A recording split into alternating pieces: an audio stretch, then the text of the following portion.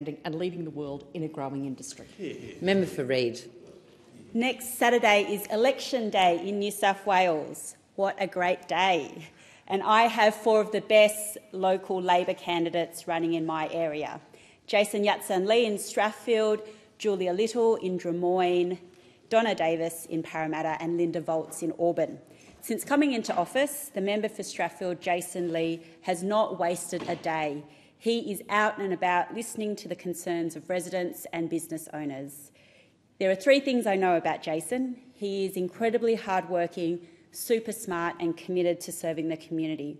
It's what he has done for much of his adult life. Of all the Labor candidates in my area, I've known Julia Little, the Labor candidate for Drummoyne, the longest. In the 15 years I've known her, I've been impressed by her commitment to serving the local community. She's a local mum and counsellor and has spent years working to make our community a better place. Every time I walk down the main street with her, people stop Julia to either thank her for fixing one of their issues or to let her know about an issue that they have.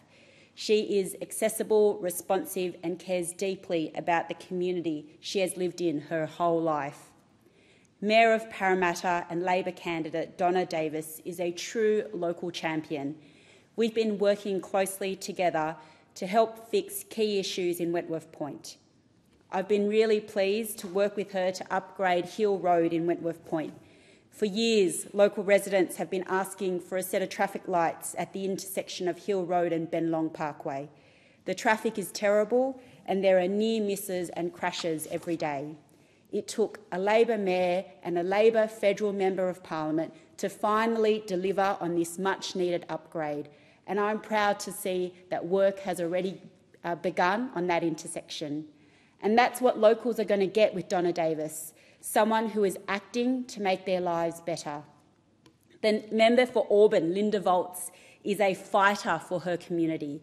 She is a wonderful advocate for local organisation and is well known throughout her electorate. I'm really grateful to her for her friendship and generosity since I've become the member for Reid.